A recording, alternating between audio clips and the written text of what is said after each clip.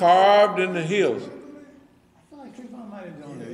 Yeah, basically. David's brother went there. Yeah. Okay, but yeah, I've been there before. And you've seen pictures of it, right? Okay. So 3 Negroes been there. That's great. But it wasn't in 1971, nothing like that. It was last week or something when they made it legal for niggas to travel. Because when I was traveling, you would very seldom find a black person. And you definitely wouldn't find one in Peru or Ecuador or nowhere, or Africa.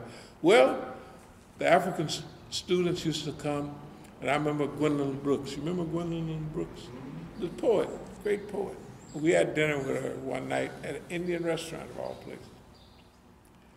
And I was a little homesick, and I was a young guy. So I went up and gave her a big kiss, and everybody said, oh, Anyway, but I'd have never met her here because I was too busy. You know what I mean? All the civil rights leaders that was over here, civil rights, I could meet them all over there because they was going to come over for an African visit. The point I'm going to skip, the point is adventure. People like to read adventure stories, but adventure means you got to get out of your comfortable seat and your TV thing, you got to throw your TV guide away and go to those places. A lot of people don't do that. But when you do that, you have adventure. Adventure is stimulating. Anybody that think that what we're doing right now is not stimulating got the wrong idea. It's stimulating, right? And I know what's going on. I know we got boss man on the hook. He ain't got us on the hook. Yeah, he doing a little reason. He's the whole government. But he's not in control. When I talked about the generals before, and I talked about I talked about Sabiq. Okay, I want you to think about America and think about all the influences. Think about a country that knows that they never get any peace from the other country. Suppose they do some research, just suppose. And they say, I wonder how much money it would cost to put such and such in a position. And who could we get that is mean enough and stupid enough to do our bidding, and how much would it cost? It could be governments like Russians, it could be anybody else. They could have, when I say anybody, a government could say, hey, I know you're broke, we'll give you $10 million. You go and destroy the Republican Party, and while you're at it, destroy America. What the heck? Get the heat off us, right? Think about it. We're talking about on governmental levels now.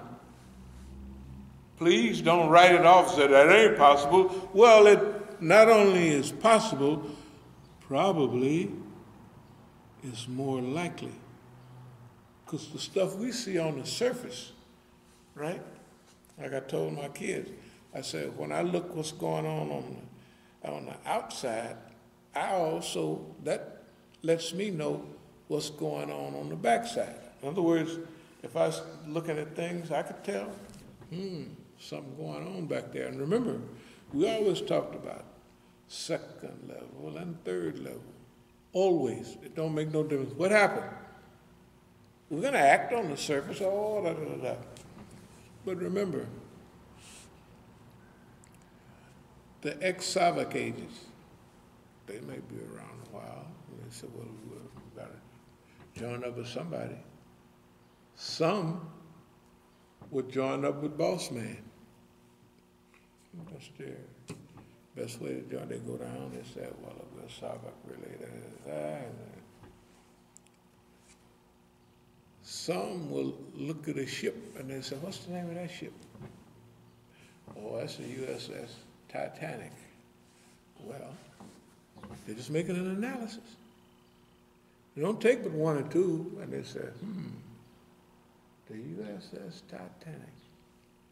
Well, why the hell is it going to the bottom? Right? You send the children out to get slaughtered and ran crazy. How many crazy people in them Gulf Wars? The first Gulf War, the people came back crazy, depleted uranium. They said we're crazy. The women was having that down in Texas everywhere, birth defect, children like they was having in Iraq. Nothing is wrong with you. You take a couple of aspirins and get a little rest. That's what they told them. They told them that in English, here in America. Hey, ain't nothing wrong with you. We don't have nothing shows up here. What about the third or fourth go round? By the time they did Iraq, by the time they did Afghanistan? How many generals talked against boss man? All of them did. Everyone, and these ain't little bitty boys. Colin Powell is respected by this system, right? And General Mugger Gubber. Oh, Mad Dog, look at here. Mad Dog is like, he's a soldier, that's what they call it. He's a soldier. The soldiers like him, and he liked him. He's an American, but that ain't no way to run no business.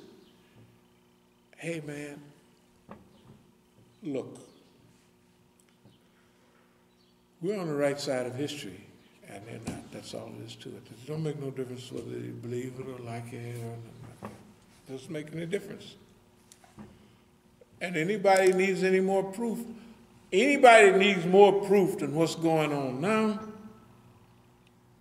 they not, I ain't gonna talk about nobody, but they not sewed up real good. They not, anybody that needs more proof about the direction this is going, well, anyway, they just need more proof. I'll leave it at that. Stalingrad to Oakland. Remember, this is a collective of ideas, thoughts, and things. This is not a 1, 2, 3, 4. So if I go from here to that, that's fine today, because that's what this is. But it'll wind up making plenty of sense. So when we return to Oakland, we'll return as the nation's experts on police brutality, on general fitna, on the Muslims and who they are, where they are, and everything else.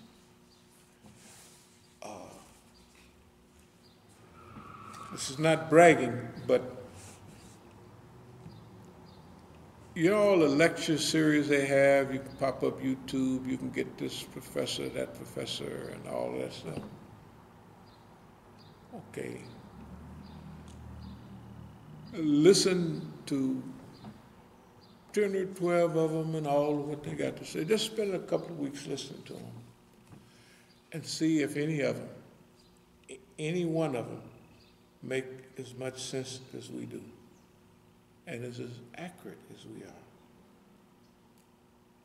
Some are very good. I ask y'all to listen to Kishu Murabani, or whatever. He was very close to what we talk about. But asking him about some other subject he don't know nothing about.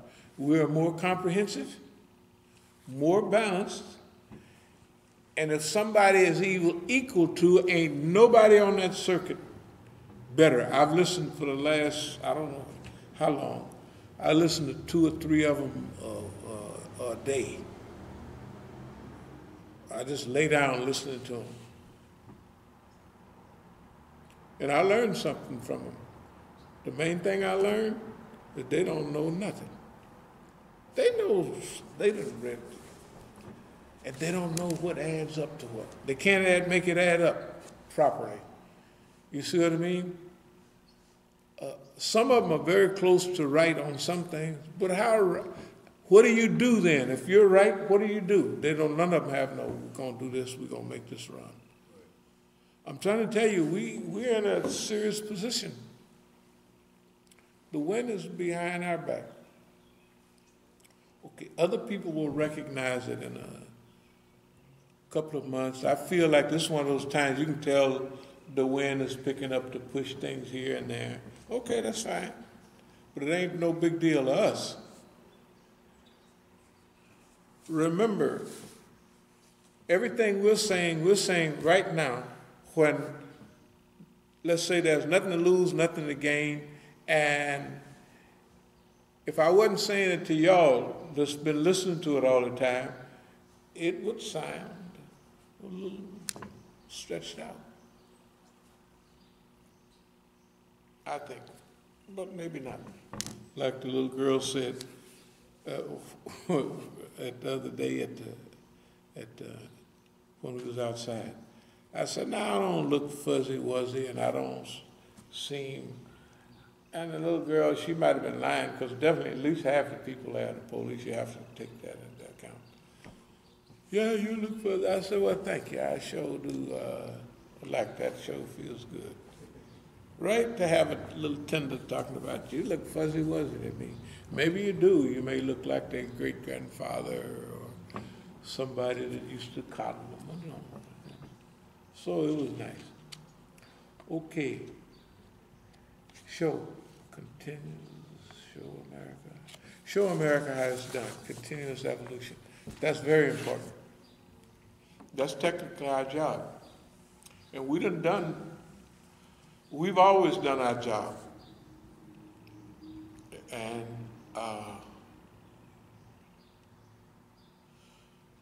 something we talked about in the lecture the other day, we don't look for perfection, we look for beauty. If you look perfection in a human being, you're in a lot of trouble. If you look for perfection in nature instead of beauty, you can find beauty everywhere, but you can't find a whole lot of course the earth is put together and all that is put together perfectly. Mizan, balance. But you see beauty all day, everywhere, all the time, if that's what you're looking for. You see it, you know. Okay, so perfection, but beauty, yes. I just mentioned in the talk before about Alul Bayt cannot become a victim of petty blindness. You can't do it. Alul Bayt here, when we talk about Velayati Faqih, I don't know, I haven't heard Velayati Faqih come out of not one word or no Shia here. Not a one. Especially the Negroes. And they supposed to be here and go to some Shia joint somewhere. Well, is it possible to find a place that is more Shia supportive than here? That's the question. Well, you've got more books, all of Shia. I give them all books.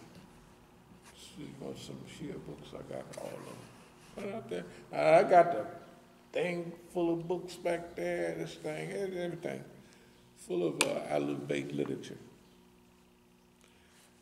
Now you have to realize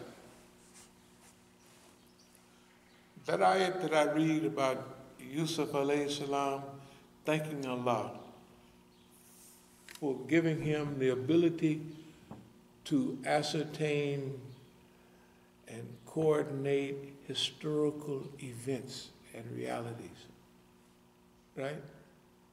Okay. You can hear the most educated people in Iran, and the first thing they say, we sure appreciate. I said nobody else picked that up. Once they even talking about some of the same people they have conference, they send for hip hop artists and other Americans. I'll be down to Daftar and I don't say nothing to them a whole lot, but I say, oh, you're going to Iran. You're an American Negro.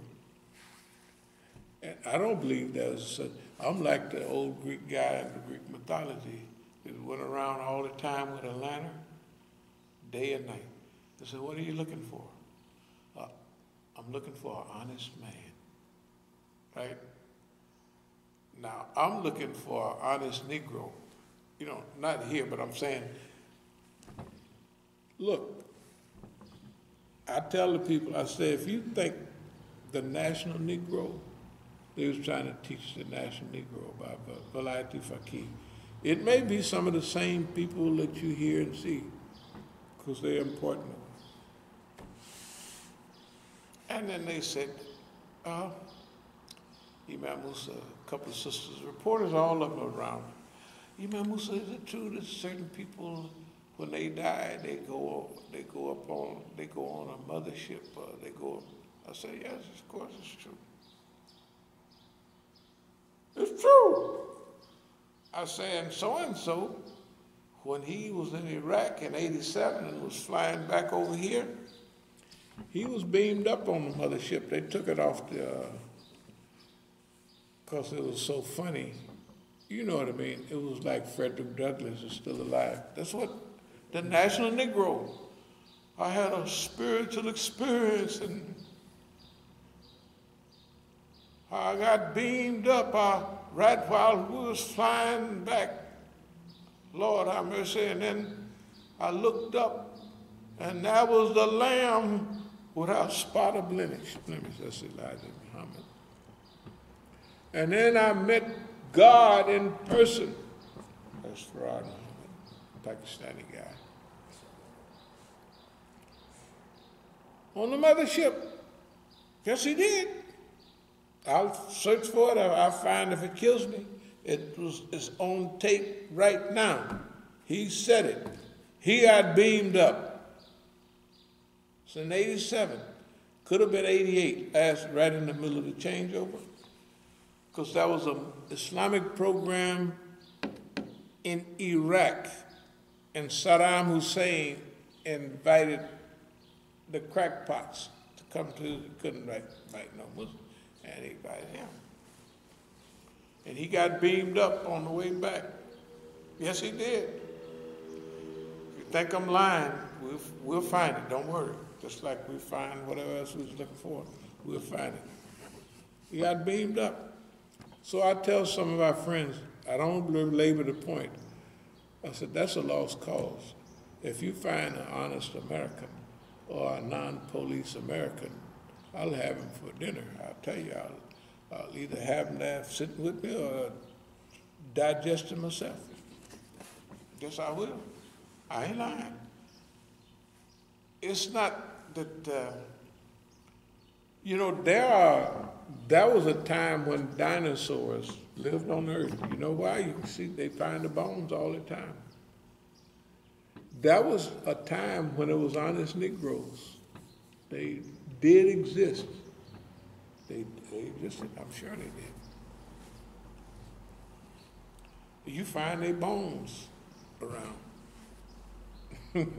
Anyway, so our little baby.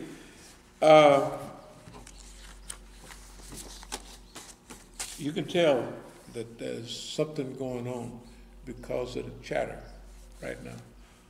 Okay. So what I say to our friends, you have to be big, above madhab. One friend of mine was telling me, they're grooming Zarif for the presidency. I said, I didn't tell him, but I gave a lecture in Denver 5, 6 years ago. At least 5, I think it's around 5 or 6 years. And I told the conference, all the brothers and sisters there, I said, I'm taking care of the defense of this place, country too, here. I'm doing that. And that no person that's been not this, had certain contacts and that, or served over here in America should be, our president. I take that back now. Because, shoot, everybody knows. But the friend I was talking about was a real friend. I know he is a real friend. But he's in a clique. And his clique is more important than our friendship. I'm telling you, because his clique cut off, he was getting a little support from here and there. The clique cut it off. And I'd visit him, and he would slide me a certain amount of, after the second time, I said, this is the same. I said, this is your salary, isn't it? I said, I'll take it now, but that's it. So I know he's a friend.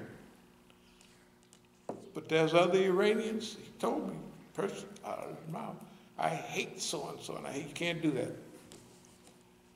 So if he become president, first message I'm gonna send, you can't hate, you gotta go give so-and-so a big hug. Whoever it was he hated. And they only hate him because of the doggone, they have a different program. A different program. One, and the rabbi said he liked so-and-so's program in one of his talks. That same person I'm talking about. Yeah. And then all of a sudden, everybody coming about all fitna, he could do this, he could do that. I said, I don't know about all that. I said, that's my homeboy. Y'all can say what you want. I said, I like him. And you ought to like him too.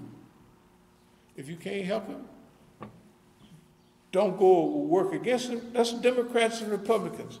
Like the Republicans said about Obama, Obama is the most American president they've had in recent years. Negroes getting blowed up and put away increased, right? Under Obama. Black Lives Matter started under Obama, not this clown around. Hey, man, the people, they're not thinking, you know. And what did the Republicans say? I'm going to make sure that anything he wants to do, he ain't going to get to do it. I said, man, these people, and they're serious about it, just because of different teams. And hypocrisy, when I saw Nancy Pelosi with a kitty cloth and all other, I'll forget all of them. But I said, I quit. I don't have, you know, I walk away. I quit. It's ridiculous, right? They don't have no shame. They don't have, and they be just doing it like this is fine. I said, man,